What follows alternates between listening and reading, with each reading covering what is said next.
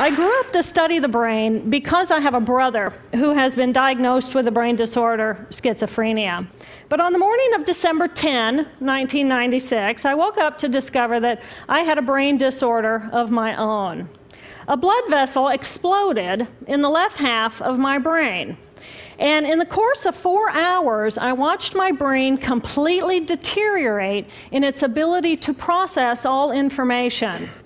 If you've ever seen a human brain, it's obvious that the two hemispheres are completely separate from one another. And I have brought for you a real human brain.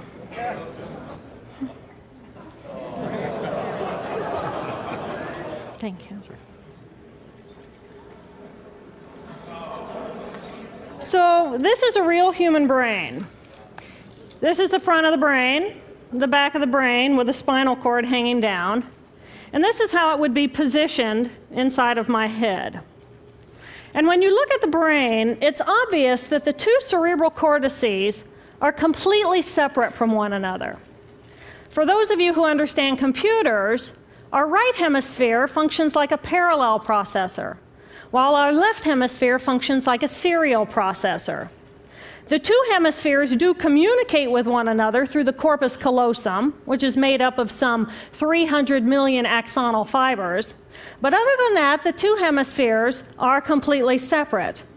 Because they process information differently, each of our hemispheres think about different things, they care about different things, and dare I say, they have very different personalities.